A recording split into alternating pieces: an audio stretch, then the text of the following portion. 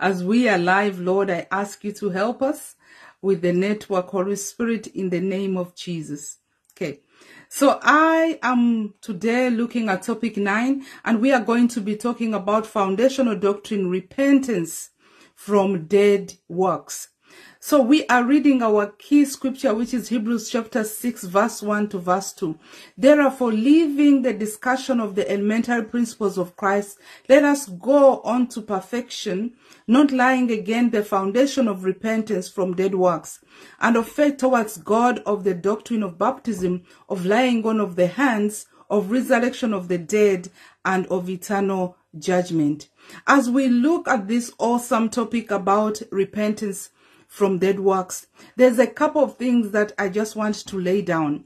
Now, when we children of God, it is so, most of the times you can see that when we talk about children of God, we don't want to think about dead works.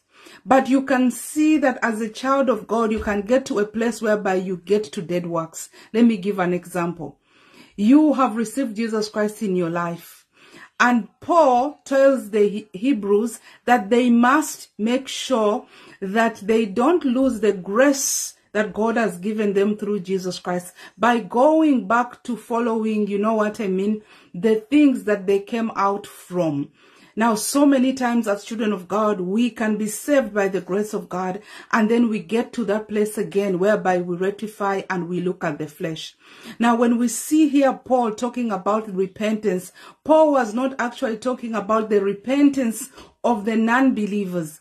Paul is talking to the children of God, the Hebrews in the Hebrew church that have actually received Jesus Christ and are following Jesus Christ. Paul is telling them to repent from these dead works, and that is what we are going to be looking at. So number one, what is repentance?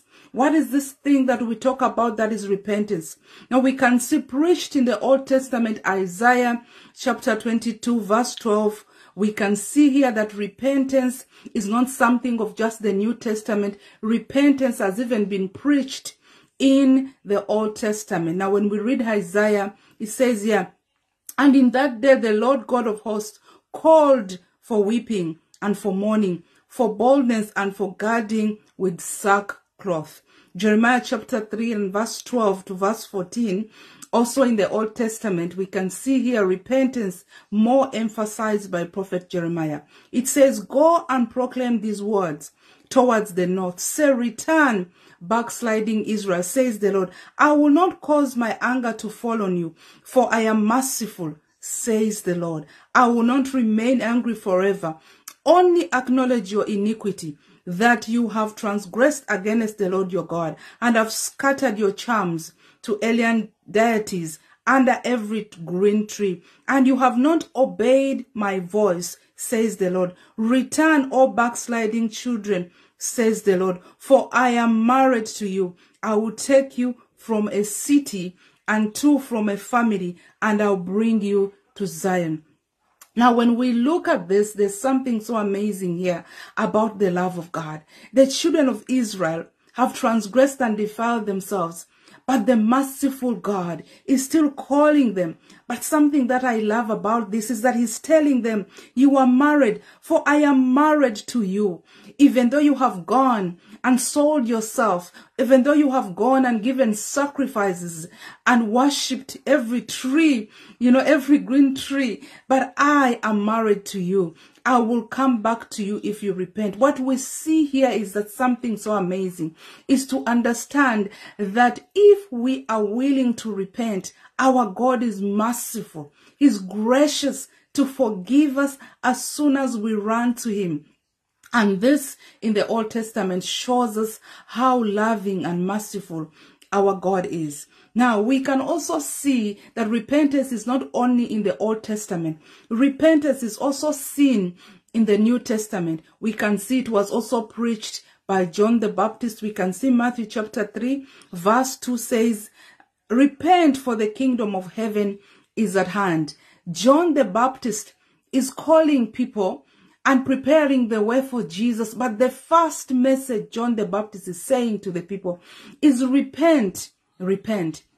He's not just calling them, but he's asking them to change their ways and repent. And this is what they call preparing a way, clearing a way. You know, it would have been so easy for John the Baptist to have any other message while he was preparing the way for the Son of God. But the message that John the Baptist has is repent.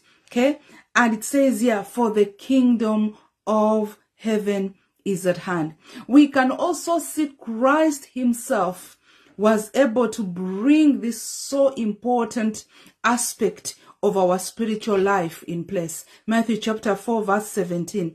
From that time, Jesus began to preach and say, repent, for the kingdom of heaven is at hand. What am I trying to say? If Jesus himself can emphasize such a message, when he was bringing the gospel, when he was bringing the message, the first thing he talks about is repent. He's echoing what John the Baptist is echoing. We can see the same repentance being echoed in the Old Testament.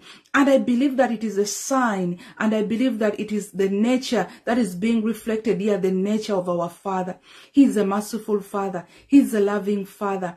And repentance is something that actually draws us closer to him. So what is this repentance that I'm talking about today? What does it mean to repent? The word repent comes from the Greek word mention, which means to change one's mind. Now I want to say repentance starts in change of mind. Now when you look here, repentance is a firm decision that someone has to make. Non-compelled, someone has to make that firm decision by themselves in their mind. That is where repentance starts. Repentance starts by, I am making the decision. And then after that, we ask for the grace of God to come. And it's so important to understand that if anything is going to start, there has to be what we call true repentance. We have seen so many times people going in a place of faked repentance, you know, to please man, or, you know, something just that is short-lived, or they didn't really sit down and make a firm decision. When we make a firm decision and repent, I want to tell you something. There will be such a change in someone's life, but that has to start in a person's mind. It is a decision that someone actually makes. And when we make that decision, it means that if I was going north, it is a 180-degree turnaround. If I was living in the ways of the flesh, and I have decided a certain way of living, and I make a decision that I want to repent of what I've been doing, so that the blood of Jesus purifies me, washes me, and so that I am restored by the Holy Spirit back into a full relationship with our Father, then it is something that I have to start in my mind. And when I make that decision in my mind, remember again, I don't have the power, the full power to make myself walk in the ways of God. When someone makes a decision in their mind that I have decided, you know, to repent of my sins, then when the blood of Jesus comes and washes, the Spirit of God comes in, and the Spirit of God is the enablement. Should I say it is the empowerment unto that person to be able to walk in the ways of God. There is no way that we possess that power. You might want so much, but you will find yourself still being taken over by the flesh. And until the full Spirit of God comes and lives in you, and that Spirit of God empowers you, then you are able to walk in the right path of God. So repentance also doesn't just end by a decision of mind, but it also goes ahead whereby Jesus sanctifies you and cleanses us, and the Holy Spirit comes in, and the Holy Spirit empowers you to walk in the ways of God. We have a couple of things that happens, or which we call fruit of repentance. As I always say, when we talk about fruit of repentance, a fruit is a result of something. If it is going to be a fruit of repentance, then definitely it is coming from a place whereby the Holy Spirit is filled you. And when the Holy Spirit fills you, you yield to the leading of the Holy Spirit. And I want to say this. When we receive Jesus Christ, there has to be a yielding. We have to be able to listen to the Holy Spirit and obey the Holy Spirit. Because if we are not in that position to obey the Holy Spirit, we might listen, but are we obeying the Holy Spirit? Now, when we yield to the voice of the Holy Spirit and we follow in by obedience, we are going to bring forth fruit. And let's quickly look at the fruit of repentance that comes through when we allow not only to repent, but we allow the Holy Spirit to do the work and we yield to that work of repentance. So the first fruit is repentance produces a change of attitude and conduct. 2 Corinthians chapter 7 and verses 11. For observe this very thing, that you sorrowed in a godly manner. What diligence it produced in you, what clearing of yourselves, what indignation, what fear, what vehement desire, what zeal, what vindication. In all things you proved yourself to be clear in this matter. And if we repent as children of God, there has to be a fruit of attitude and conduct.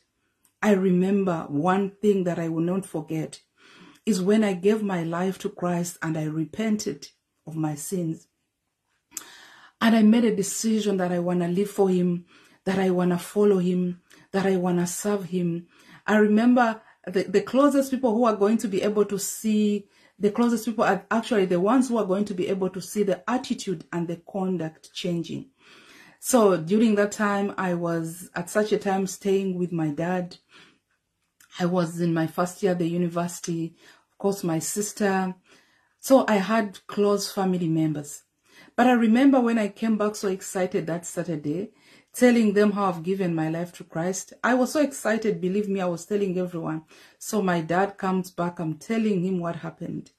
So he looks at me, and I don't know what was happening during that time, but people were so scared about born-again Christians. They thought born-again Christians are these people who are crazy.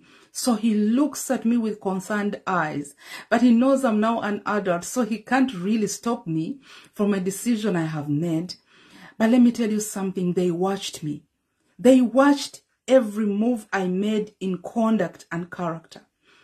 I remember, I think it was around 3 to 5 months of I'd given my life to Christ.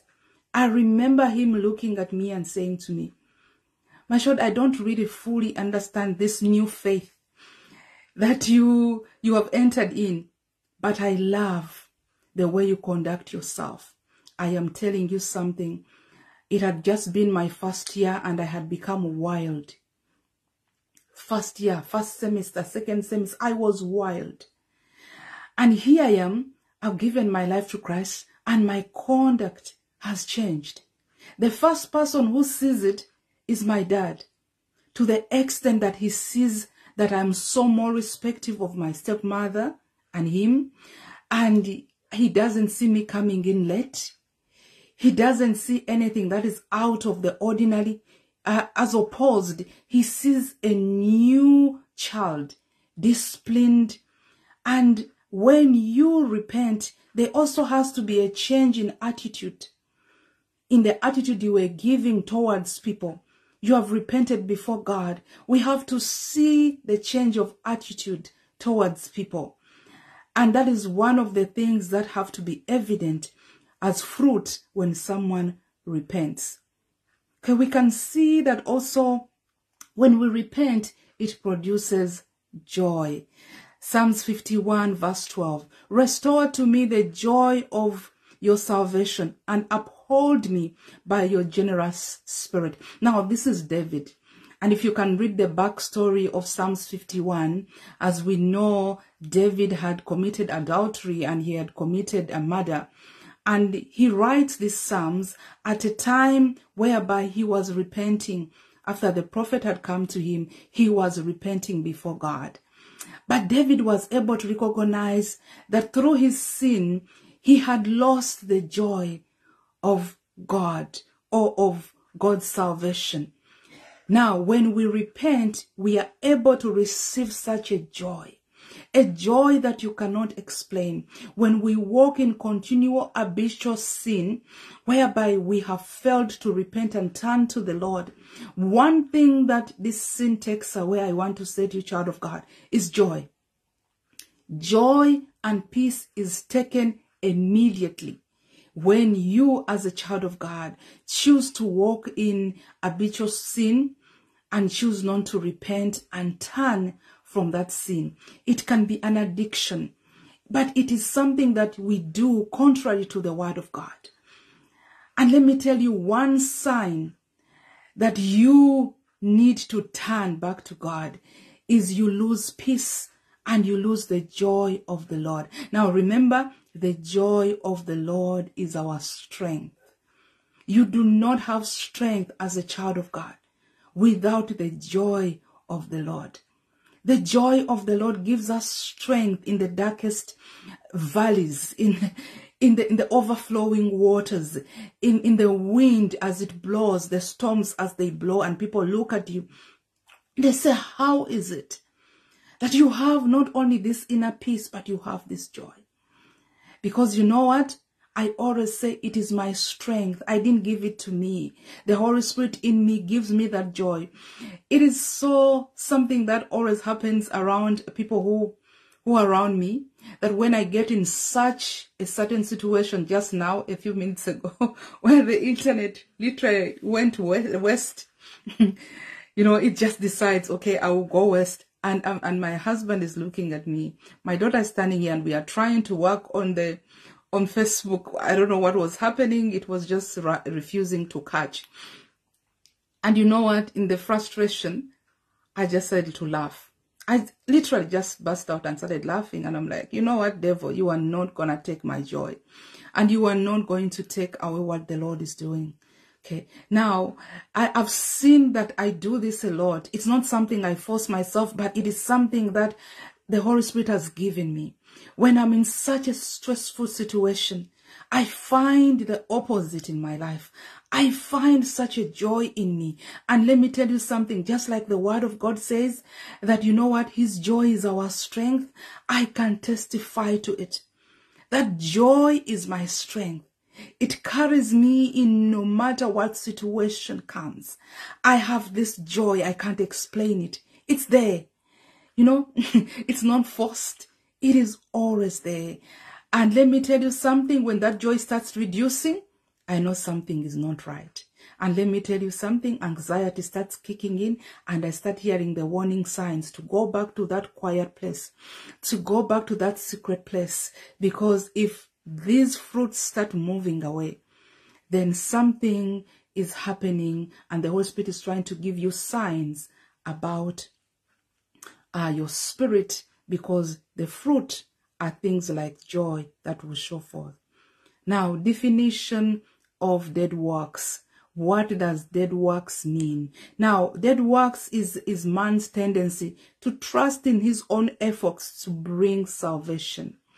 When we start trusting in our own efforts, our own works, we are entering into this space of dead works.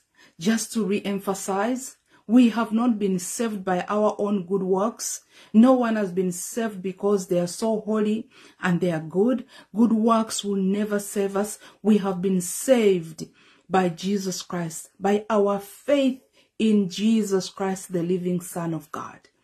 That is how we get saved. And no one can say that I was saved by my good works, because the word of God makes it clear. We are not sustained. We don't keep our faith.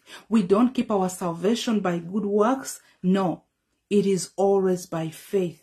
We have been given the gift of salvation by faith through Jesus Christ. It starts there and it ends there. Now, the moment we start adding on works, we have just made it now a dead religion.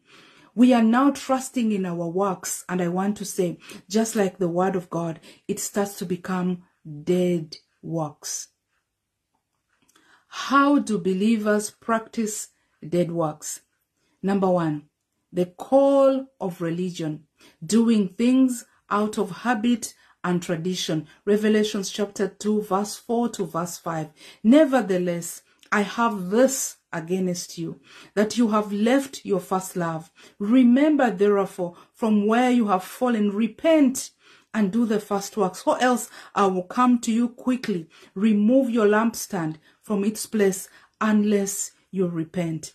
God, we can see here, is talking to a church and is telling them. God is not talking about non-believer or anyone. God is talking to the church and is saying to them they must return to their first love. Now I want just to comment about this very important key about religion. We practice dead works when we enter into a place of religion, whereby we start putting in place certain practices, certain customs. I'm going to give a simple example. So maybe the last season of your life, maybe last year, the Holy Spirit told you a certain way of praying, a certain strategy. Did you go back and ask the Holy Spirit, or you are still on that one strategy? Because religion is whereby I make something a tradition or a custom. Because you as a child of God, you have to have daily instruction from the Holy Spirit. The moment you are not getting daily instructions from the Holy Spirit, you are slowly entering into a place of religion. Because you know what? The Holy Spirit is always on the move. There is more in him. There's so much more and so much more. And the moment we stay on what we heard him whisper to us last year, or we stay on an instruction he gave us last week, and we didn't go back and become attentive to listen daily to what the Spirit of God is saying, I am saying again, we are slowly entering into a place of dead works and what we call dead religion. We have to daily be attentive to hear the direction and the leading of the Holy Spirit as children of God. He might have told you to do something last year. Is it still there where he told you to stay last year? Is he still directing you to do what you are doing the same way you did it last year? Because you know what? The Holy Spirit is always fresh. If he still wants you to do that same thing like you did it last year, he is going to confirm. Let us be in a place whereby we are daily attentive to the Holy Spirit. The difference with the Pentecostal born-again Christian, the difference is, and from religion, people who have been stuck in religion, is because they got stuck on a certain custom and tradition. Pentecostal, born-again Christian, filled with the Spirit of God, we listen to the yielding and to the direction and to the leading, the daily leading of the Spirit of God. The moment we stop that, we have entered a dead religion. Jesus fought against this with the Pharisees. He fought against this, I am telling you. The Son of God was in front of them, but they were not able to recognize that the Son of God was in front of them. The Word himself was in front of them, but they were not able to recognize that he was in front of them. They went even as far as making sure he's crucified and killed. And we can get as far as that. So children of God, let us understand that the practice of dead works starts from that place of religion. And we ought to be very careful not to fall in these traps. 2 Timothy chapter 3 verse 5, having a form of godliness, but denying its power, and from such people turn away. There's a form of godliness, but they deny the power. They deny the baptism of the Holy Spirit. They deny the speaking of tongues. They deny healing. They deny, you know what I mean? The working of the Spirit of God. But they kind of have a form of godliness. Okay, another thing that we can see where believers can start practicing dead works is doing things to receive man's recognition. And it can be simple things like fasting, like praying, even giving. Luke chapter 18 verse 9 to verse 14. Please go with me. It's a bit of a long passage. Also, he spoke this parable to some who trusted in themselves that they were righteous and despised others. You listen to that. The key thing is they trusted in themselves. And they trusted that they were righteous. And they despised the others. Verse 10. 2 men went up to the temple to pray. One a Pharisee, the other a tax collector. The Pharisee stood and prayed thus with himself. God, I thank you that I am not like other men, extortioners, unjust, adulterers, or even as this tax collector. Verse 12, I fast twice a week. I give tithe of all that I possess. And the tax collector, standing afar off, would not so much as raise his eyes to heaven, but beat his breast, saying, God, be merciful to me, a sinner. Verse 14, I tell you, this man went down to his house justified rather than the other. For everyone who exalts himself will be humbled, and he who humbles himself will be exalted. Will be exalted. Now, this story is being given by Jesus himself. The Son of God is giving this story. The righteous God, the Son of God. He had no sin, and he never had a sin. And he's standing there and he's given us this story whereby someone looks at themselves and believes they are more righteous than others. Now you and I have received this gift by faith through Jesus Christ, and no one is more righteous than the other. We have to run away from doing things for men's recognition. We must clean our motives when we do things. The Bible says here that, you know what, who exalts himself will be humbled. He who humbles himself will be exalted. If we humble ourselves before the Lord, we will be exalted. Let us have clear conscience and clean motives when we do things. We do these things for God, not to be recognized by men. The Bible goes as far as saying, if you do it for the honor of men, the Bible says, then on earth you have received your honor, but you will not receive an honor in heaven. Who wants to miss out receiving honor before the living God on that day? Because the ones here on earth will perish. But when the God Almighty honors you, it cannot be compared to the honor, the perishable crown and the perishable honor of men. Let us do things with the right motives. If we are going to pray, let us not pray or fast to show off. Let us not give to be praised. Yes, you might be recognized. You might be, you know what I mean, thanked, but clear your motive. Let not your motive be all about being recognized and being honored. It is all about giving so that our God can be glorified in heaven. Another way in which we can practice dead works is when we trust in anything other than God and his word. We can trust in our bank balance, job. We can even go higher than trusting and honoring our family above God, our spouses above God, our children above God. There's so many things that we can substitute for the presence of God. Now, when you read Romans chapter 12, verse 1 to 2, it says, I beseech you, therefore, brethren, by the mercies of God, that you present your bodies a living sacrifice, wholly acceptable to God, which is your reasonable service. Do not be conformed to this world, but be transformed by the renewing of your mind, that you may prove what is that good, acceptable, and perfect will of God. Let us keep away from idols. And when I'm talking about this, it is so important to understand that when we look at the Old Testament and we see people in the Old Testament who made up, and the children of Israel, you know, it was just one of those scriptures and chapters that used to make me, you know, like, really? Moses has just gone up to receive commandments. He is up for 40 days. He comes down and the children of God had an idol made up already. And we look at that, we are like, how bad was this? But let me tell you something. In our generation, we have so many idols. We might not have like a physical idol, you know, mapped out and sculptured before us. But we have so many idols that we are replacing God with. So many idols. I can start with social media. We have so many idols that we have replaced God with.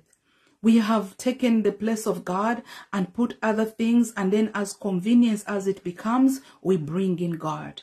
God is an addition. It must never be like that. God receives the first place in our lives, and everything else must follow. And in that sense, we must also make sure that our behavior follows that God takes the first priority in our lives. So there are some things in our schedule that we need to adjust, change around, because we can already see that these things are taking so much time that you can substitute your time with God for this other activity. I am telling you, child of God, watch out. It is becoming an idol. Slowly it is becoming an idol. Exalting our kids above God in a certain way, that we can do anything to switch our kids higher than God, our spouses higher than God. No one must take the place of God. And when we start doing this, we are starting to have dead works. We are starting now to become lukewarm in our hearts, and eventually we are going to become cold. We must be excited about the things of God. And the moment you start seeing, look around your passion right now. What is those things that you are passionate about that are so higher than God that you can cancel even a fellowship that you need to attend? I'm not talking about emergencies, but these things in your timetable right now are so high on the list. Let us be very careful about idols in our lives. And because the word of God speaks against replacing God with any idol. We will suffer the consequences when we bring idols in our lives and we worship them more than God. I love that. Yes, God is a jealous God. I love that. As we finish today, let us repent from all dead works. We must repent and make sure we don't go back to the old nature.